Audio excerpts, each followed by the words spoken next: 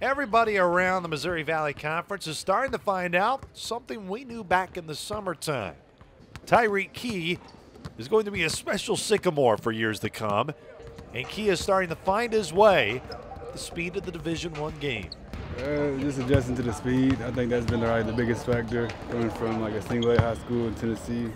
So I think just the speed has really been the big thing. But I've adjusted well, and I feel pretty good going into the tournament. I've always been trying to play my game my best, and in big moments I try to do my thing.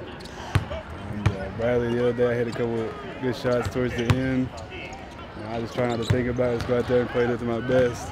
Most of the time when a big shot is needed, you need it to be in the hands of a senior like Britton Scott or a playmaker like Jordan Barnes. Most freshmen aren't comfortable in that role. Key has shown time and time again he isn't afraid of the big moment, and Coach Lansing knew that before he even brought Key to Terre Haute. He's played in a lot of big games. He's scored a lot of baskets. That guy's, he's used to putting the ball in the hole, and he's disappointed in himself. He thinks he's letting his team down when he doesn't do that, and he's just continued to get better. He's a tireless worker. He gets up shots on his own every day, and just throughout the year has gone along. He's become more and more confident, more and more comfortable, and he's going to have a special career. Yeah, I'm confident with whoever's out there on the floor with me.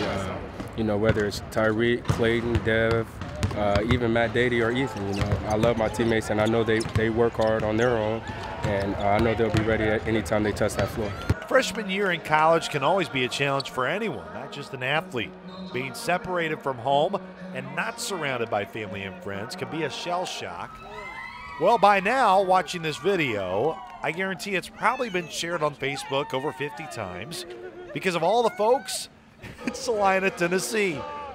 And Key knows and feels the love here in Terre Haute of his hometown. I always get on Facebook and post pictures of me playing and stuff just so people can see, keep up way back home, because I know all my fans want to see me and stuff. But I love them all. They all support me real good. Celebrating the locker room at Bradley was a unique and special feeling for Key. He wants one more celebration this weekend in St. Louis. That adrenaline rush when you get when you win, it's just unbelievable.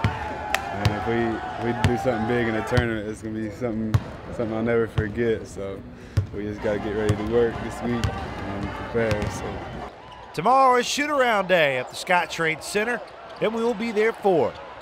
Can't get enough of Sycamore basketball coverage? Well, same here. So stay right here at GoSycamores.com.